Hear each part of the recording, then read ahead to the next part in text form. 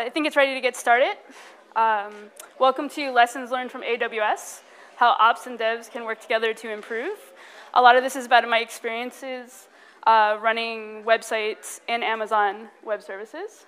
So probably a good time to do a few quick about me information. I have about a decade of experience as a full stack developer before I moved on to doing operations and DevOps. Over 7 years using virtual servers, and 5 of those were with Amazon Web Services. And I've worked for companies ranging in size from a 2-person startup where I was pretty much doing all the tech work to enterprise corporations. For this talk, we're going to do an example project called the Super Awesome Content Builder 3000. Most of my experience has been in advertising, content marketing, and user-generated content, so it seemed like a perfect fit. And it's going to be a combination of a bunch of different things I've worked on over the years, the problems I've run into, and what I learned from them. So what we want in the end is something that allows users to quickly and easily build super awesome content their customers will want to share. And our goal is to test the market as soon as possible. And if you were at DePauli's talk earlier today, we're going to start with everything on one server, because that works really well with Vagrant. And so we have the monolith. And as you can see here, because I was more interested in testing my idea first, what I'm really going to do is a WordPress install with some custom plugins. And so I have my web app, Nginx or Apache, my MySQL server. Those are the core components. I realized I wasn't quite getting the performance I wanted on some stuff, so I added 2 cache layers. So that's my memcached and squid. And as always, there's always going to be some tasks that I need to run, cron jobs, whatnot. So as I was building this in Vagrant, I finally decided that I needed to get some feedback on how everything was going. And I didn't really feel like trying to figure out how to get internet access to the world to my local computer, because I think that has some security issues. I'm not quite sure. And so I want to put everything in Amazon. And because it's already set up that I can easily build this Vagrant server, I said, hey, there's this EC2 plugin. Let me just start up an EC2 server, install everything I need, and put it on there. And then I started getting alerts. I put a Pingdom and New Relic on there, and every once in a while they'd be like, hey, your site's not up now. Do you know that? You might want to get on that. And as I started looking through the logs, trying to figure out what was causing those things, I found a lot of it was resource contentions. Things like normally I had assumed people would only access my web app during the day, so nighttime was a great time to do my tasks. But then a web spider came along and would go through every page on my site, which kind of circumvented some of those protections that I had in the cache layer, because they weren't in the cache anymore. They'd been evicted. There was no need for them to be there because nobody was accessing those pages. And so the first thing I had to do was break up it into separate components. I have 2 EC2 servers, one running my web app, another one for the tasks, because as I saw it, I already had problems with resource contentions there. And I use other products for parts of the site that it didn't really seem necessary to me to reinstall MySQL on an EC2 server and still be responsible for my own backups, for figuring out how to fail over, and all those things when relational database services figure that out for me. And the same thing with memcached. Elasticache is fully compatible. You just say, hey, I want a cluster, and it gives you an endpoint, and you put that into your code.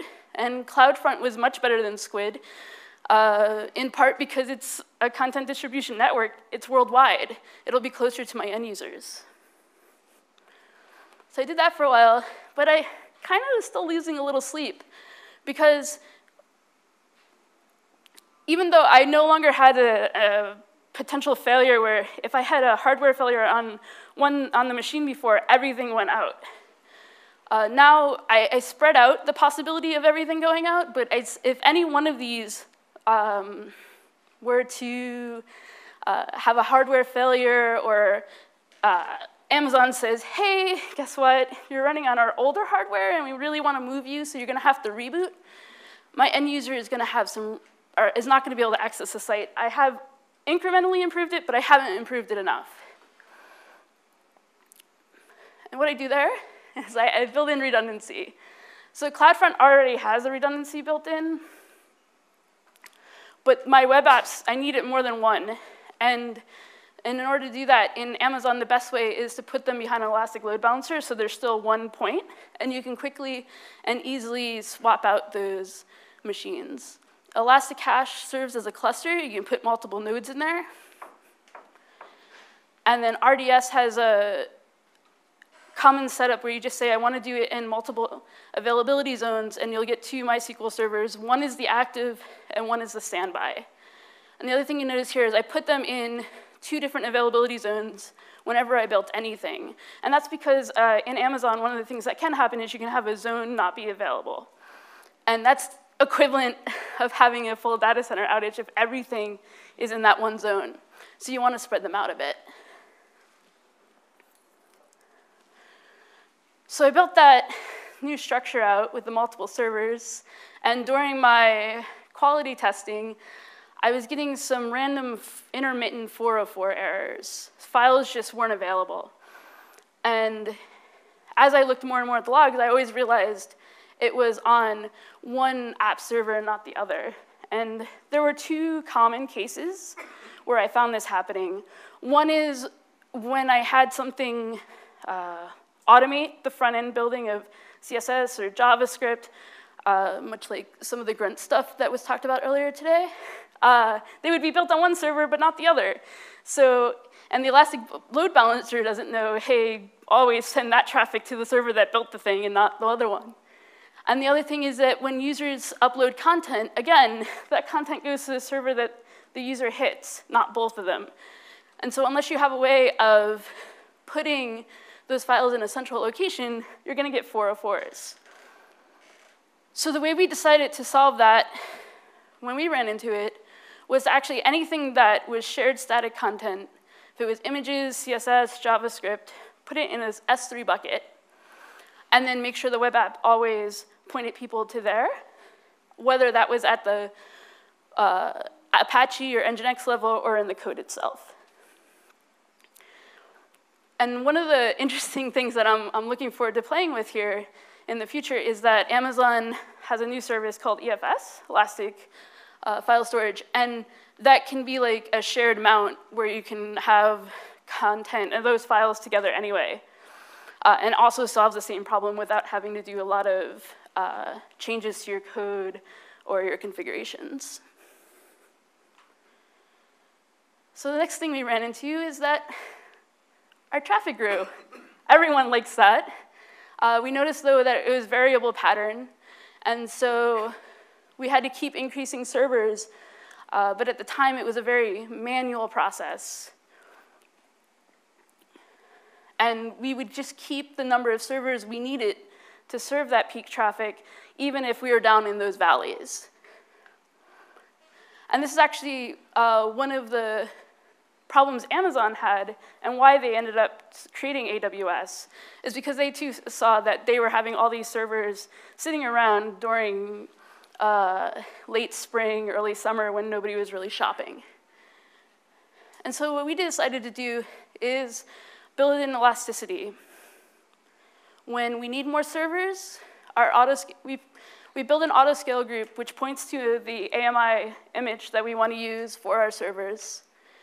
And we tell it what type of events, if it sees certain types of events, increase the number of servers available, and then when those events are over, decrease again. And you can see that during the day, we can go from 2, 3, 4 back down to 2 at night, and we can save some money and match our pattern better. And on top of it, I no longer have to start up the servers. Problem we ran into that is at first we saw these increased error rates. We hadn't really thought through what we were doing when we made this change. So you see here, there's the low 2 servers, and then as we got to 3 or 4, we saw errors, and then when we went back down to 2, the errors went away. And a lot of this is because what was happening is that we used the same AMI, we had a release, but we never updated our AMI. And so every time we had 2 servers, we were using the code we knew worked, and when we start it and went to 3 or 4, we were now running on an old code that was no longer working correctly. And then, so we fixed that problem. We figured out, hey, what we can do is just have the servers pull the latest tag, the release tag, and put code in. And that worked great for a while until we decided to do a release tag before we actually did the release. And then we have this increase in servers, and they're running newer code than our original servers were. And so if it was an impactful change, the new servers would be running code that would produce errors just the same. And that's when we really started having to think about our code pipeline and deploy. Definitely every time we created a new release, whether because that release was because of code or configuration changes, we had to create that new AMI and update our auto-scaling groups in order to get it to work correctly. And then we realized what we really wanted to do was make sure, instead of pushing those changes out to existing servers and creating an AMI based on that, what we really wanted to do was create the AMI first and use that same image through our different release step processes. So we wanted to, in our first level of test environment, where we're just integrating with all the different changes, not just our own on our local machine, we wanted to create an AMI there and test that with the other changes other developers had been making.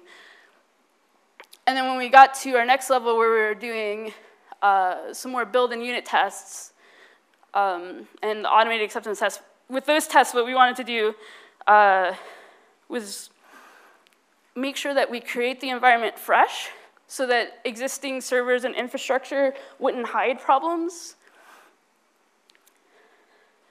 And also that make sure that all of the different transformations we were making when we built a brand new server were still true and that everything would work correctly. When we got to stage and prod, with QA people actually looking at the new servers and something closer to production value, there's some argument to be made about whether or not to update and create depending on how long it takes for you to have all of that data come in and whether or not data is part of your release process. But what we're doing here is making sure that the AMI and the configuration we have to do at each levels of this is working correctly, and we'll feel more confident when it comes time to release to prod.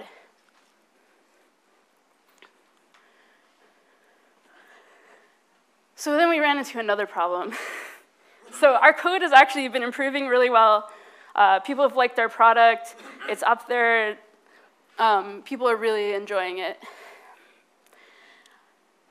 Before we saw these variations, and you can see most of the time there may be twice the amount of before, but occasionally we get these really big spikes.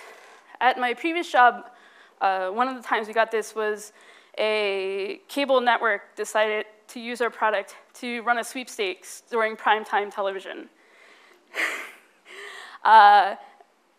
We'd never run into that sort of thing before. It was a unique learning experience. And what we found was that there were, people were complaining that they couldn't access the site. I mean, we've all seen this during the Super Bowl or other events. You just can't get through. I don't want to get there yet. That makes me sad. So what's really happening here is that we are using elastic load balancers in front of our servers. And elastic load balancers are set to be a portion above your normal traffic. So it's expected to kind of grow with you. But when you have the great opportunity of having this exponential growth, the ELB just dies. We ran into this before. Now they allow you to monitor where your surge queue is, how many processes are waiting to go through the ELB. But back then they didn't have any of that stuff, and all we knew was we were looking at the logs, we were looking at, was load up or anything like that. Nothing, we couldn't see anything. And that's because the load balancer had basically just stopped listening. So there was no way we could know other than the fact that Pingdom's like, your site's really down, and we're like, we know, can you give us any more information? And what happens, so when it suffers that type type of event, you just have to communicate with Amazon. There's nothing you as an individual can do because what they need to do is they need to know that you're going to have that event in front. They're going to need to have an idea of how much traffic, what the traffic's going to look like. Every time I had to contact them, the question list just kept growing and growing. And what they will do is they'll preload your ELBs. And part of the reason you don't want to do that is because you'd have to send that sort of traffic pattern to your existing load balancer in a stepped-up way, and you'd have to pay for all of that, and then you risk also DDoSing yourself, basically. So that's when you just have to start talking to them. And actually, what I found with Amazon is that overall, anytime you're going outside of a very normal usage pattern, you really want to talk to them up front. They prefer to know, they prefer to work with you to make it all work. This could be anything from wanting to do security testing that may look a little weird to other people, and they might be like, hey, what are you doing? And they kind of prefer to make things safe, so if you're doing something really weird, they may just turn you off instead of then ask questions later.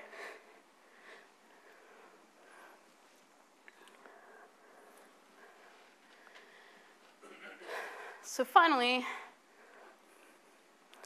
we ran into a rather big problem here. Well, one of the things that I'd like to point out is that we started from this big monolith app that we didn't quite understand, and then we put real traffic at it, and we just kept trying to respond to the things that we saw. And we did get more and more proactive, but we're just quickly trying to release new features, and we didn't always necessarily think out what that would look like with live traffic. And one of the features that we released was API calls. And we kind of sort of just made it part of the product. We didn't decide to separate it out to a separate hub domain. There was no way other than through the request path to know what type of request it was. And all of these took different time. So the D requests were the ones we really liked because they were nice and short and we can serve them quickly. A and C were okay, but the Bs took way more time than anything else. And as long as the request type D, those short requests were the majority of our traffic, we could sustain our growth, we could be happy, we wouldn't get paged at odd hours. But the moment that we released that new feature and we had that sudden change in our topography or request structure, it became unsustainable. Suddenly we found that request B, the longest type, was the most common one because people were trying out a new feature or we actually really solved the problem that the market was having.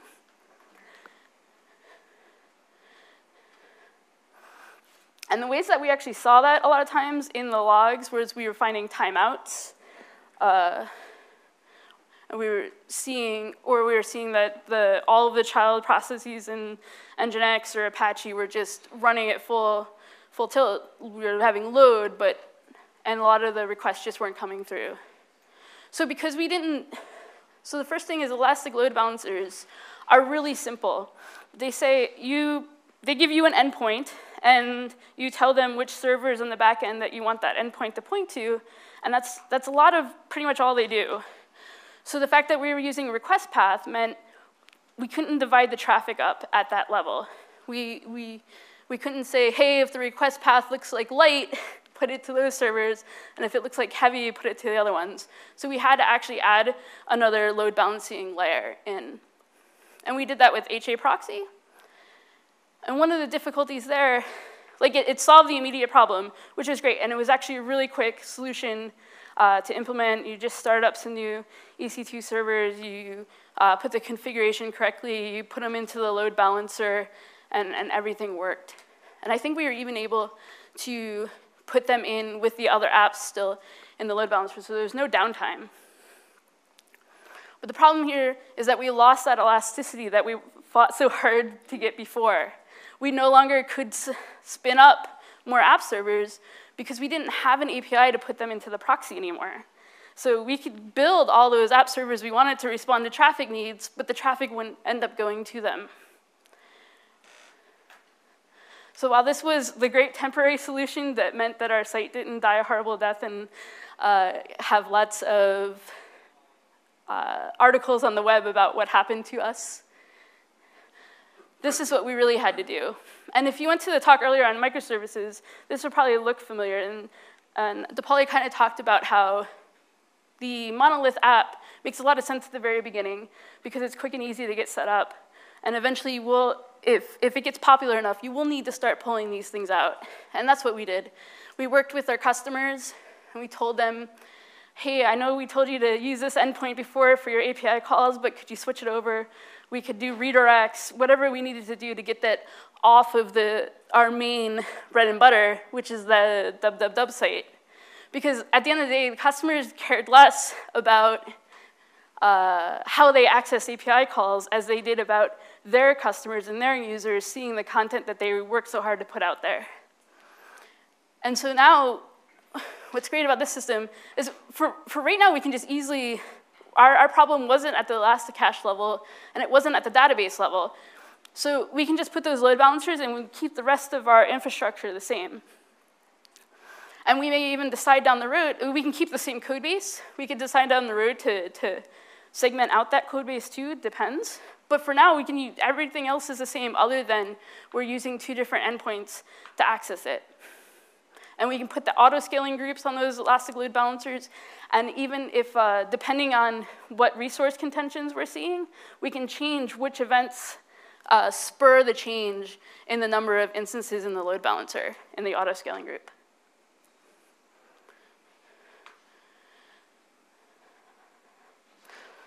So I know I went through a lot there quickly, and that's actually kind of on purpose.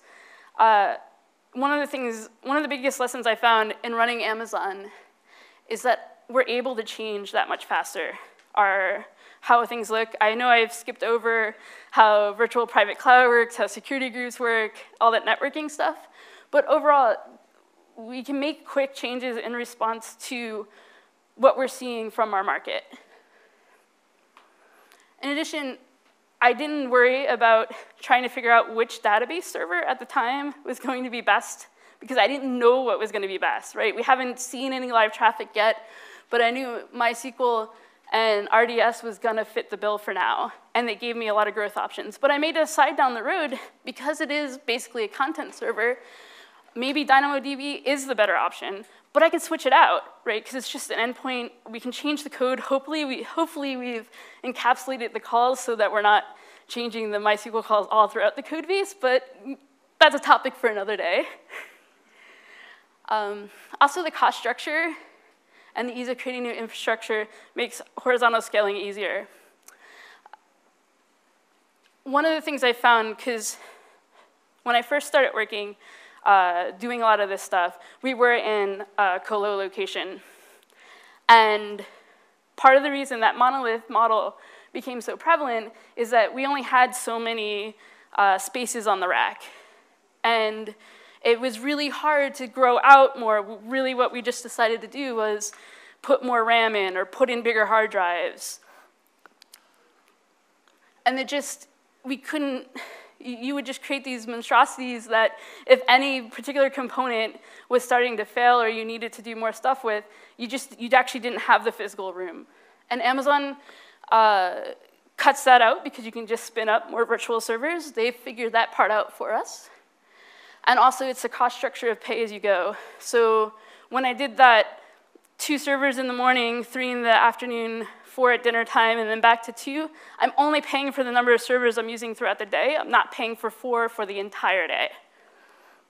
So I don't have to justify why it makes sense to add more, because in the end, the cost should be less than if we just kept vertically scaling, particularly because a lot of the vertical scaling costs doubles each time you go up in size in memory or in CPUs.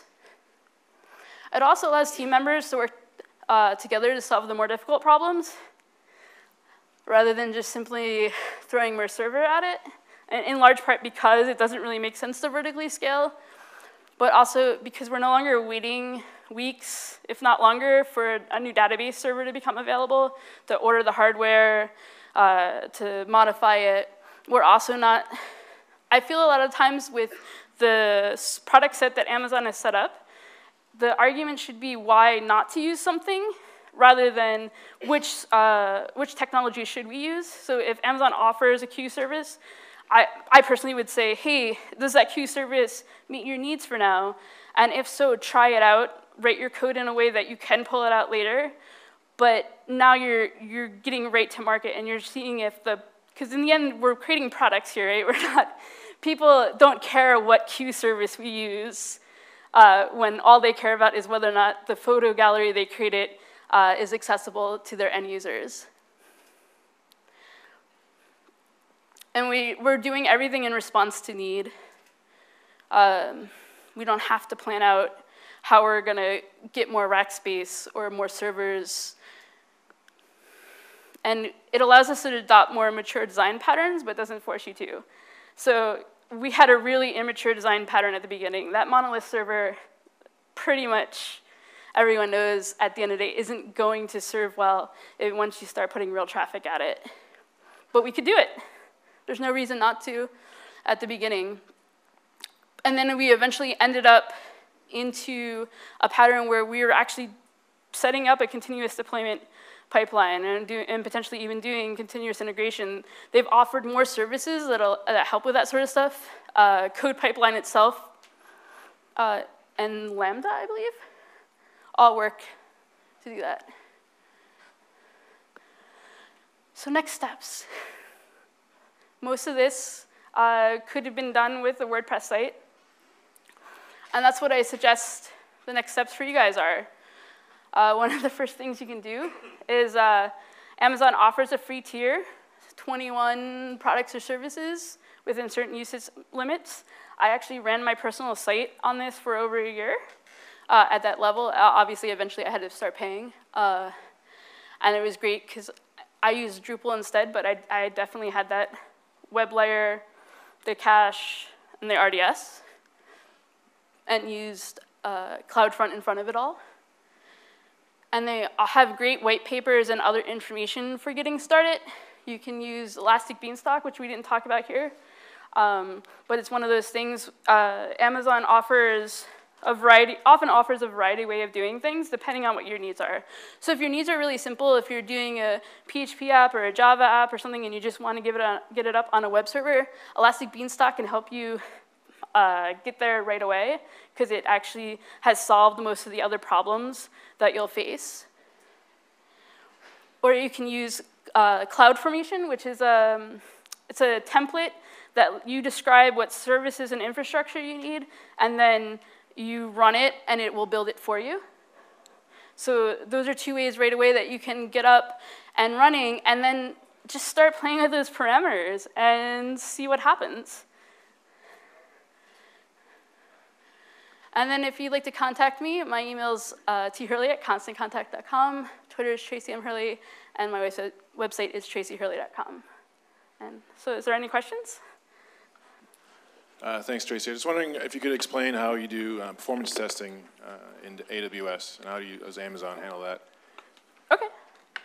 A lot of it's going to vary on which tools you want. I'm trying to remember her name. There was a presentation right before this where they talked about web page test and how you can use that to do testing on how long it takes for your URLs to load. I've gotten pretty far with A/B testing at the very beginning, Apache Benchmark, and then what else? The other nice thing is Amazon can also, these templates and everything can also be used to start up those groups to create servers for your web testing. And what about like data on the back end stuff, like on the connection between or SQL data or SQL performance data, or the end-to-end type of figure out where the slow link or whatever. Right. I don't have quite as much experience with that stuff. A lot of times I just did log analysis to try to figure out where things were at. So, but there's going to be plenty of information online for helping with that one. So does Amazon supply any of that information, or? Yeah, so there's CloudWatch, which will definitely give you CPU times and memory times and stuff, see how your servers are performing. But also, I know at the elastic load balancer level, it will tell you how long it's taking for requests to be served. Great, thank you. Yeah, what's the time frame on all of these changes? Like, obviously, you presented it in about half an hour. It took a lot longer to do. Yeah, definitely. In the real world? So the question's a little hard to answer only because this is like a combination of the things we've done. But the company I worked at before, including coding everything, we put a product to market in under 6 months. And what the product was is we allowed people to build surveys, galleries, stuff like that, and publicize it out. And it had much of the same infrastructure, and that was under 6 months.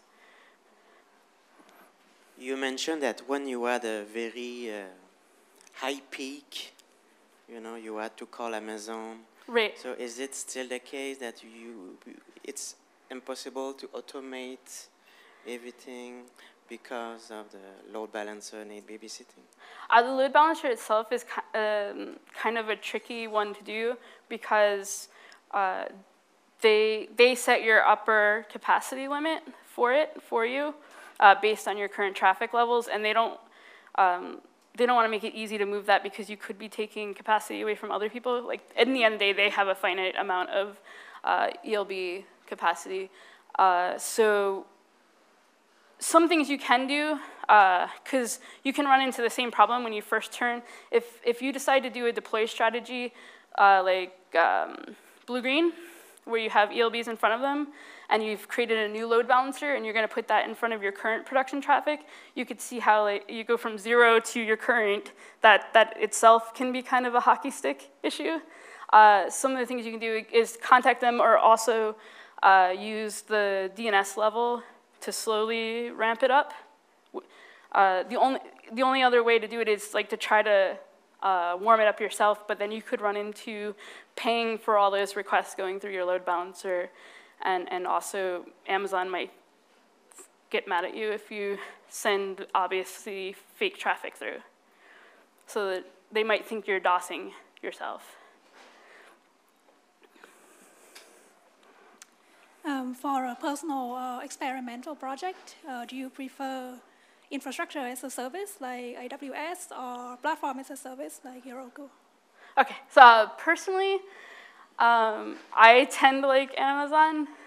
A large part of that is just, it's what I do. I'm a systems engineer here, so understanding how the infrastructure works is pretty important for me. And a lot of the things like Heroku didn't exist when I was first putting my website out there. So I would have to do a lot of new learning. But everyone's going to be different. And I think that for some projects, like I said, if you're just running WordPress, there's no reason not to use something more like Heroku if you don't want to learn the infrastructure part.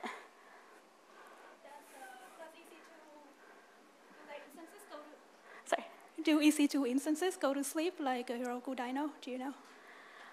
So they only do that if you, the way it works is you say you want a server. If you put it into an auto-scaling group, it will scale up and down depending on your traffic.